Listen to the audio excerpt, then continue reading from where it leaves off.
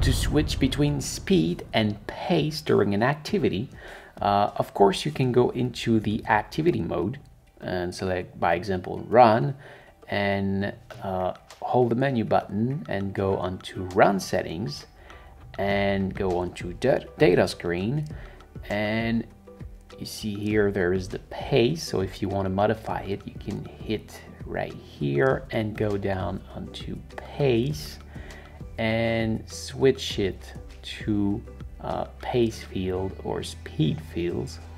So pace field will give you the pace, the average pace or something like this, and the speed will give you the speed, average speed, and the exact same thing. You can do that, but if you still have the default settings for every sport, instead of doing this, you can go into the menu. So press and hold the menu button and go down to settings, and then go down to system,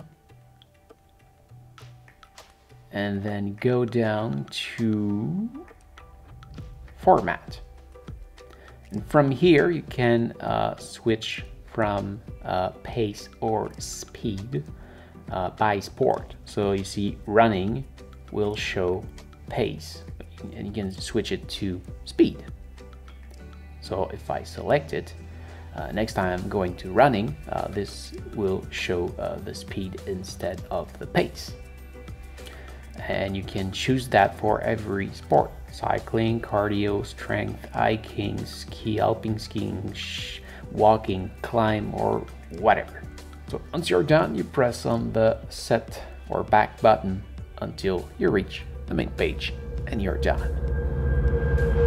So this is it. Thank you for watching. I hope it helps. If yes, please smash the like button. If you are planning to buy this watch, you can see my link in the description. And don't forget to subscribe to my channel so you can find me back easily next time you need help.